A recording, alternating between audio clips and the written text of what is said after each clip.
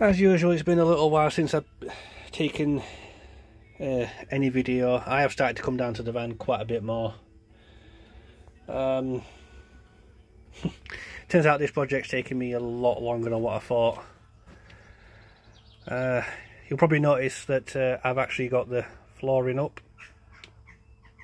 I can't remember what I said in the last video, but just where my shark hoover is, there was lots of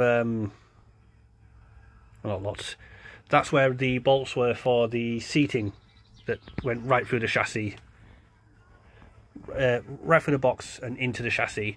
And unfortunately, in that area, there's, I don't know. I think it's maybe just bad placement or something. But literally, there was a lot of corrosion and stuff. I don't know if you can see just outside of there. You can actually see right through to the tyres there. So I've got a metal plate there. I don't know what I'm going to do about that bit. Obviously it'll be more metal. I've actually put some lights in the visual holes. They were blue, now they're white. I've seen another ambulance converter on YouTube who made his almost like scene lights come on with the reverse. So that's what I'll probably do on this. Still not done too much with Genesis. I'm in two minds whether or not I get rid of the whole system, because right now it's just a bit of a gimmick really, and it's just wasting power. I knew this when I put it in, but you know, I wanted to try it. I mean, the issue is I really like the 999 mode voice. I don't know, it's quite childish I suppose, but I quite like it. So yeah, this is the state of it now. I know that I'm in a ambulance converter group on Facebook, and there's quite a lot of questions on how well insulated these ambulances are. Well, just this section here is the original floor, so it isn't actually half bad. You can see on the steps where there's been I don't know, dust or something coming in or whatever. You can see little areas where water's got in. So in terms of insulation, these boxes, they don't seem too bad. Sure, there's areas where there's missing. I mean, just the outside of wiring there, look. There was never any insulation in there, never any in there. In this bit, which was the comms cabinet, as you can see, absolutely no insulation whatsoever. The roof space, again, you can just see the far end. All this white stuff is insulation I've put in. There was nothing in there as standard. There are a few gaps here, but that's because I've actually taken them out to try and hoover up. I don't know what it is. It's like sand or something. All this stuff was under this insulation. You see like little bits of rubbish on there. The insulation itself looks like it was made out of like whatever they had left over. UV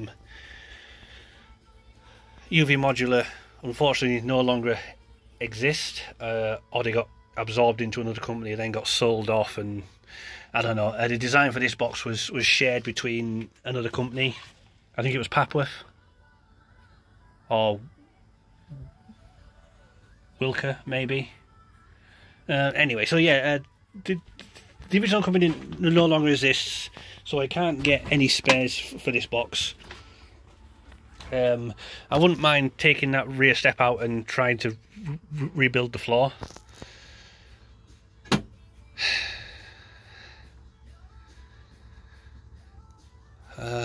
What else have I done?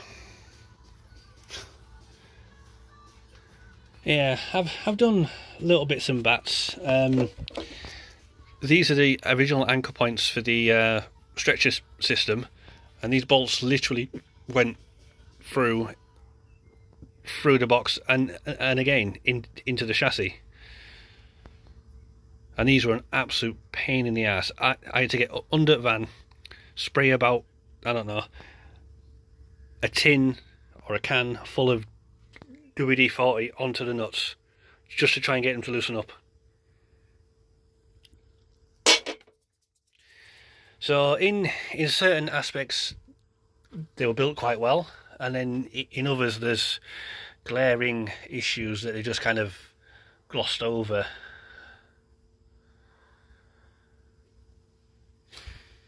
Anyway, so with a bit of luck, and I hate putting dates on it on this, but I'm going to have to. I'm hoping this will be all built by roughly Christmas, or well, hopefully before Christmas. But December is a month that I'm aiming for, because December is also my birthday, so it'd be really handy to have it built for then. It's all just, sounds kind of daft, but it's all just lots of little bits. Like, if I didn't rip all that floor out, I could have saved myself a shed load of time. Finding plywood now, it's just stupidly expensive. Again, I could have saved time by not taking all the walls down, not pulling the floor up, not taking the tail lift off. But where would the fun in that be? As a friend of mine said, I do choose these projects, and I don't do things by halves.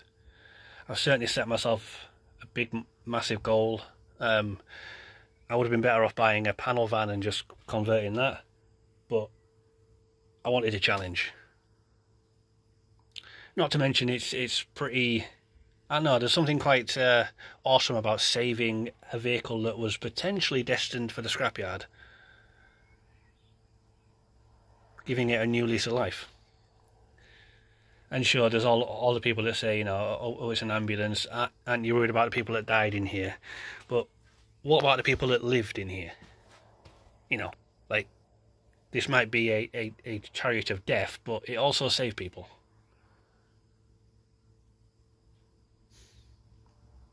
Anyway, I guess I will see you all on the next one, all 4 of you that actually watch this. I do appreciate you and all the comments that you leave. See you on the next one.